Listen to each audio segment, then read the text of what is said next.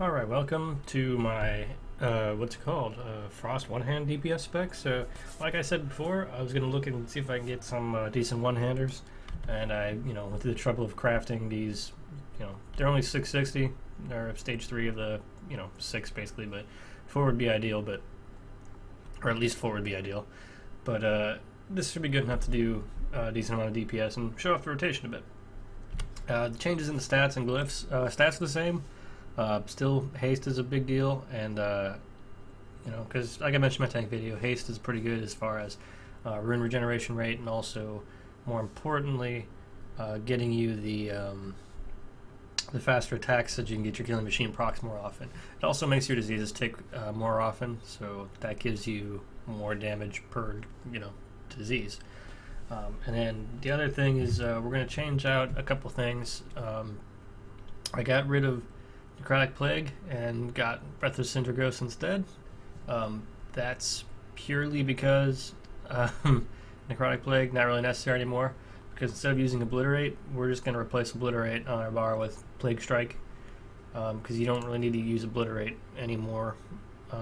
You're kind of wasting the Frost Rune if you're doing it. So the huge difference here in the rotation is going to be that instead of using Obliterate as your, most common attack, instead you're actually using Howling Blast, and that's good for a couple different things. It's actually not bad for AoE because you're going to hit a bunch of targets with AoE, and it's also good for keeping your diseases up, and you only have 2 Unholy runes, so you'll end up using your Unholy and your Plague Strike runes pretty commonly. Now you could do, if you wanted, you could instead do only use your Frost runes on Howling Blast and use Obliterate with your Death and Unholy, but it's not, it hasn't been as effective as just using, what's it called? Just using Plague Strike. And you still have your Plague Leech, so you're able to get a couple more runes and do some more damage and get some more RP. So without further ado, here goes the rotation. So basically we're going to lead off with Plague Strike, Howling Blast, and then just Howling Blast, Howling Blast, Howling Blast, Plague Strike. As soon as we get a proc for Killing Machine, we're going to use that. We're going to use up our Plague Leech whenever it's on cooldown, and then just reapply the diseases.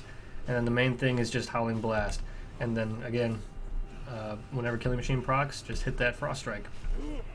And that's pretty much it. You just use your Frost Strike, try to save it for your Killing Machine procs, but if you're going to cap out on RP, and you're going to be just wasting an attack and getting no RP from it, by all means use a Frost Strike to fill in the gap. But for the most part, pretty decent as far as DPS goes. Really not having any problem keeping up with my previous damage output, with the 2-hand actually beating it by a little bit, and that says a bit because I have a much weaker weapon than I had. So pretty good stuff. I'd say one-hand Frost definitely the way to go, especially if you have a higher gear score. The better your gear, the better off you're going to do in one hand. Once you get to that 685 level of gear, you're pretty much the top DPS spec, aside from maybe an Arcane Mage. So you definitely go one-hand Frost if you can find the weapons for it.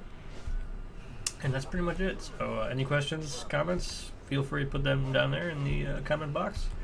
And if you like this, give me a like. If you want to see more of this kind of stuff, go ahead and subscribe, then I'll do more. And that's it. See you next time.